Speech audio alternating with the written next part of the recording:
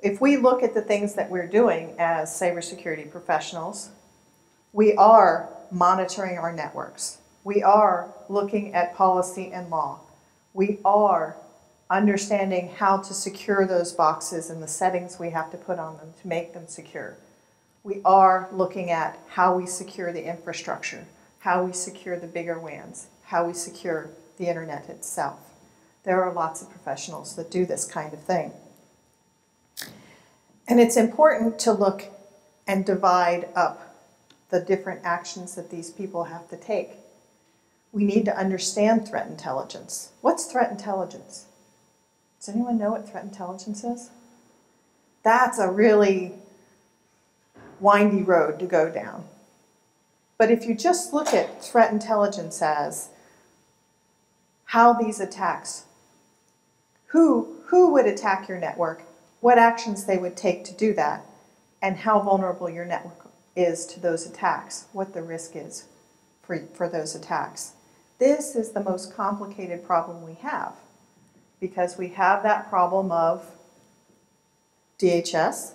Do you share all of the information of cyber attacks throughout the United States with the general public? No, you don't. Do you do it with the grocery store? No, you don't. Or the farmer? No, you don't. With the bank and the card processor and the credit card company? Kind of, sort of when you want to, right? So threat intelligence is hard. But can we buy it? Yep. Is it good? Can we curate it? Can we figure it out ourselves? Yes. Can we understand what's happening in attacks and bake it at home? Is the intelligence that comes from the attacks that happen on your network valuable? Absolutely.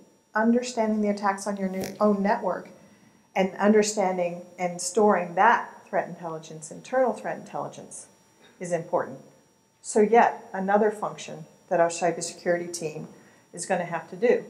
Mr. Grocery Store, do you have a threat intelligence analyst?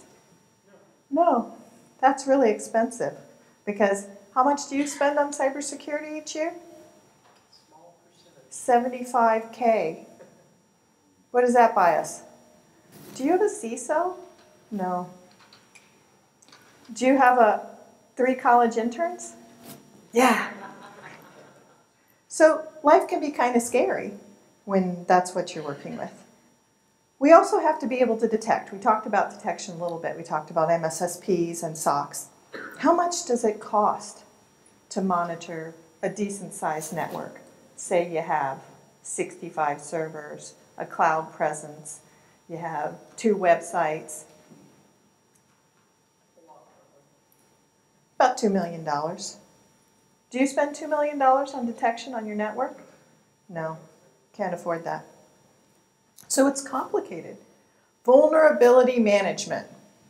So if we're saying that there are attacks that are opportunistic, that attack us just because we're vulnerable, do we make sure that those vulnerabilities are taken care of? How many people would it take to do vulnerability management on the grocery store's network? Maybe 3? What do 3 people cost?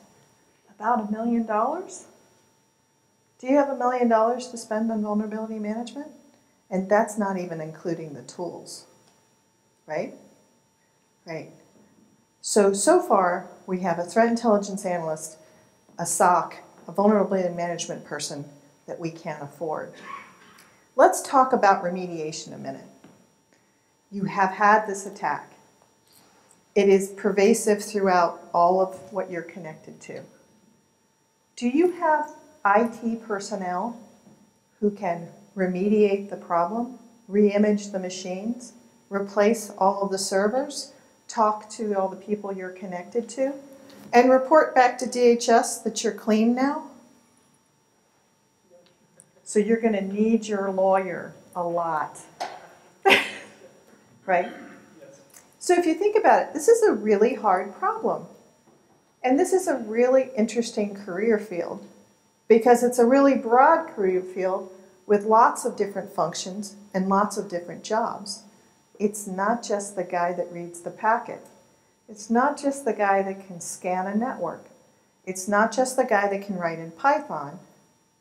It's not just the lawyer. It is a PR firm. It is a policy person. It is the government liaison. There are many functions in cybersecurity. And who would think that that is cybersecurity? Did you all think that was cybersecurity? You thought that was firewalls and IDS signatures, right? It's much more complex. And we didn't even talk about that. I didn't even talk about your internet connection.